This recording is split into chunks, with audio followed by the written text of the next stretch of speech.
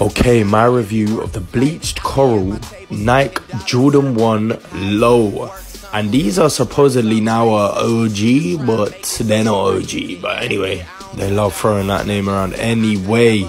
So you lot see the black, the baby pink and the white. One thing I hate is this cracked leather. Why are we doing cracked leather on every single Jordan 1 release? But baby pink, I'm a sucker for it.